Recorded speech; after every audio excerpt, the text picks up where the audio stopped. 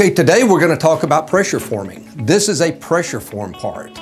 We started with the same single sheet of material that we're talking about in our other processes, but we pull this into a female mold. And then we get all of this texture you see is in the tool. And that means that we can make a part that has a lot more detail as opposed to traditional vacuum forming.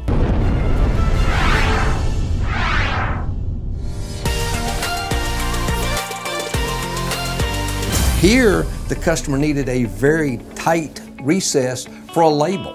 He wants to be sure that the label fits exactly the same place every time. Pressure forming utilizes female tools and allows us to add texture to our tool. You get more of an injection molding look without the higher cost of an injection mold.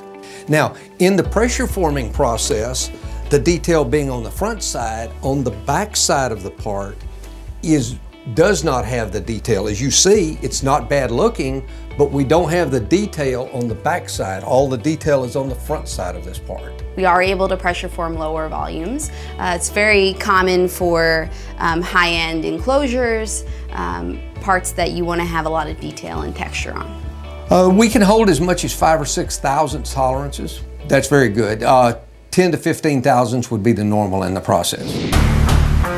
Thermoforming takes an extruded sheet, anneals it to a zero stress state where it's just below its glass transition point, and then we thermoform it around a tool that's typically about 160 degrees Fahrenheit. We do vacuum forming, pressure forming, and twin sheet forming, as well as plastic fabrication and some secondary operations. Wall thicknesses go anywhere here from about 80 thousandths thick to 780 thousandths thick, almost 1 inch thick.